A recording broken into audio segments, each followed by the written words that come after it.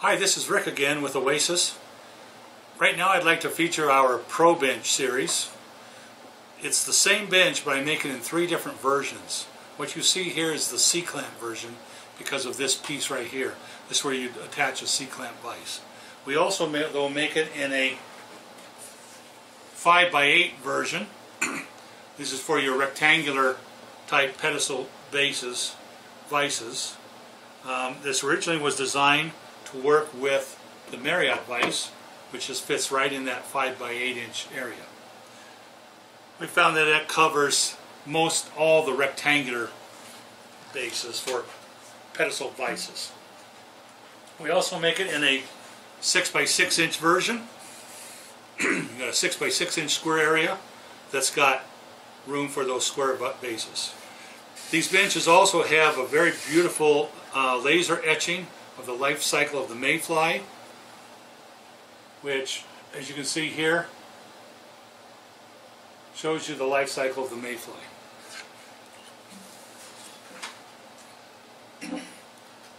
Back to the bench itself, you can see they have the carved out trays in the front, which are very handy for hooks, beads, eyes. They have a radius curved bottom, so it's very easy to pick out even the smallest hook or bead out of these trays. You've got bottle storage on this side, tool storage on this side, thread storage in the back. We've got our hackle plier hanger, which, as we talked before, hackle pliers hang real well. They don't like to go in holes as well. We've got larger holes for marking pins, wing burning sets, your goop glue, maybe a hair stacker back here. You've got a foam insert here for your bodkins.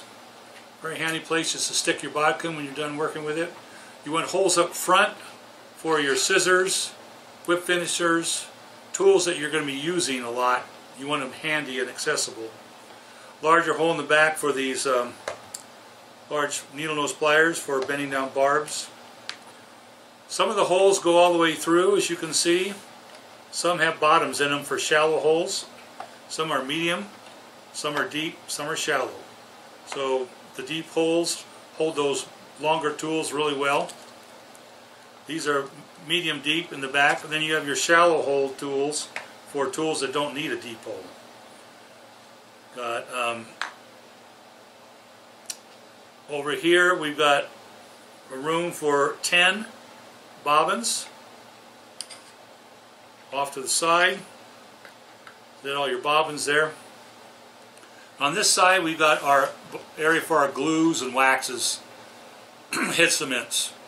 These first 4 holes are 1 3/4 inch diameter, and then they have a 1 1/2 inch diameter hole in the bottom of it. So if the bottle is large, it's going to sit on the lip of that smaller hole. If it's medium size, it's going to fall through that hole and sit on the bottom of the bench. Either way, it's going to keep your bottles secure from falling over. We've got holes back here. These are 1 1/2 holes with an 1 1/4 hole in the bottom. Same kind of thing. Some bottles are going to go all the way through. Some bottles are going to rest on that lip. So it gives you a dual purpose. The larger holes work great for the larger items, medium holes. The bench comes with these 14 jars for commonly used hooks, beads, eyes. You can put right on the bench. The brass rods, there's 20 of them. There are 3-inch long brass rods. So each brass rod will store 3 spools of tying material, lead, wire, tinsel. There is a this is for a hair stacker set. This bench was originally designed for Wasatch tools. They have these beautiful wood handles, but they need a little bit larger hole than some of your skinnier, older style tools. So this bench was originally designed for these tools. They will also work, of course, well with your thinner handle tools also. But Wasatch makes a set of hair stackers, beautiful wood hair stackers. They have their large, they have a medium, they have a small, and they have a micro. So all 4 of those fit in there. We also have a hole, maybe if you'd like to have a place to set your Zap-A-Gap glue right here. These benches, I originally designed this kind of a, you'll notice a lot of similarity between this and the giraffe bench. The giraffe bench uses a steel base plate here you get from Giraffe, and it has a stud, 2 studs on each back of the base steel base plate here and here. That's for their light and magnifying glass. The downside of that was the bench was very heavy. That steel base must weigh 10-15 pounds. So when you go to pick the bench up, it was just a real heavy bench. With the Pro bench, I replaced that steel base idea with this laser artwork here, and we put these studs up here on this platform, this edge of the wood. I screw it in. You need to order these studs additionally with the bench. There's a place on my website. They're like $15 for the 2 studs. I screw it with 1-inch screws into this wood so it becomes very secure, and then the light and magnifying glass can snap onto those studs. This is the Giraffe's. It's a rimless 2-power rimless magnifying glass on a very nice flexible arm. This is medical quality stuff. It's a really high-end stuff. I think this I don't stock these, but you can get these direct from Giraffe. I think the magnifying glass is around $70. You can also get it with a smaller insert that's a 10x magnifier embedded inside. It's about the size of a quarter inside the larger. And it has a spring-loaded apparatus here. You pull up on this spring, push it down on that stud, let go of the spring, and it locks it into place.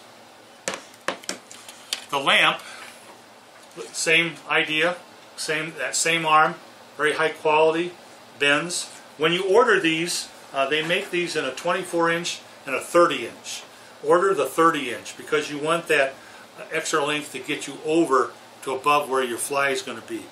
These holes here in the back of the bench are designed for the power cord to go through. So you can put this on either the right side or the left side of the bench, and then put your magnifying glass on the side that's left over. But the electrical cord will go through that hole. You pull the cord out, plug it into your wall outlet, and you've got really nice light. You could also get this with a color correct bulb. They're, I think, around $20. So it gives you daylight coloration on your flies. Very nice addition to the Pro bench. You could also, these holes will also work with the fly dock. You want to add those to the back of the bench. I have 3 holes here in the back. You could also put a sparkle spinner, you could put a baggy buddy in these holes and add some accessories onto the back of the bench. When you're set up, get ready to tie, you're going to get your fly tying vise and attach it to the front. If you want the vise a little more to the left and a little further back, you can bring it over here and do it like that. Either way, or if you want it more to the right, you can put it over here. Put your vise like this, then the fly is going to be more to the right. You can get, this has a rubber washer here and here, so once you tighten this all down, it's very stable. This doesn't move around when you're tying. Then we have a background card, which really helps with eye strain and seeing detail. If you've never tied with a background card behind your flies, you should try it sometime. It's amazing how much easier it is to see, especially if you're tying little tiny flies or you're tying flies for long periods of time. It's dark on one side if you're tying light colored flies, white on the other side if you're tying dark colored flies, and you very easily just adjust the height so it's in line with your sight through your fly with the background card behind it. Anyway, this is our Pro C-clamp version. As I said before, we also have this in a pedestal vise version for either a 5x8 inch pedestal vise or a 6x6 inch pedestal vise. Thank you very much.